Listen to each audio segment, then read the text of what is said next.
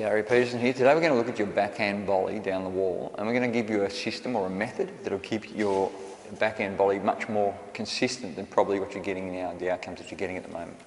So what we're going to do is we're going to ask you not to float your backhand volley drop. In other words, I don't want it to go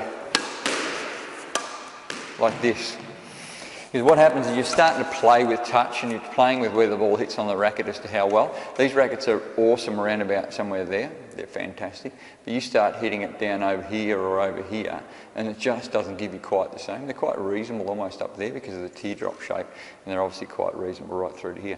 But anything off and you start playing with that soft shot, that little one that goes from there and like that, and it really becomes a little bit difficult. So what we're going to ask you to do is go very direct and really sharp with your backhand volley.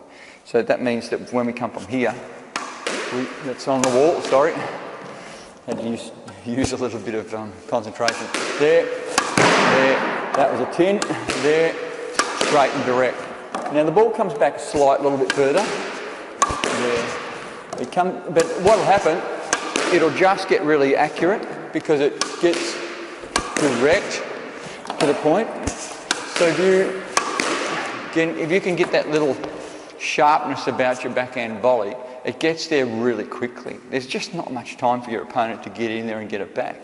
This one here just takes that long to get there, that they've got all this time to actually get up there and play a little lob or whatever they need to scramble it back. But this one here, there's not much time to get in there. So there, there's trouble there. There. So if you can keep it nice, sharp, and usually it's a short, usually it's a short punchy swing. So if you use a stop position on your backhand volley, here, there, you'll find it'll work quite well. From there, and it gets pretty consistent.